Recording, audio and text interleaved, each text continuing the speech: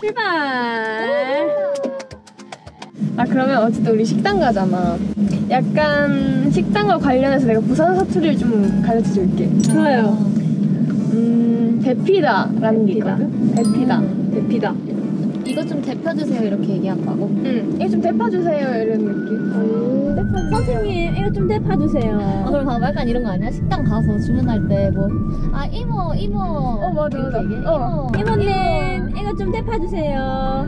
그럼 거기 뭔가 부산에서는 갑자기 질문이 부산에서 저기요 할 때는 저기요 이렇게 아니면 저기요 이렇게 저기요.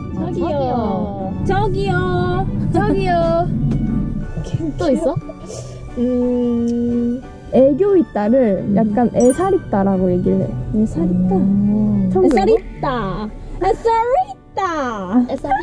아 근데 약간 얘는 사실 억양 같은 것보다 그냥 그 표현 자체, 애살 있다라는 말 자체가 되게 애교가 많다. 되게 어른들께 잘한다 이런 느낌의 애살 있다라고 얘기해. 니 애살 있다. 식당 가면 이제 이모님 누가 가장 애살 있어 보여요? 이모님 누가 제일 애살 있어 보여? 나는 애살쟁이. 우리 완당 먹으러 간당. 부산에서는 오빠야 하나 진짜 해?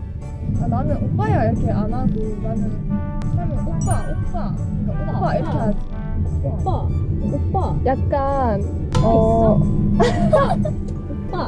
오빠 한 많아? 오빠 애살 있나? 너무 잘한다. 오빠 니 뭐한대?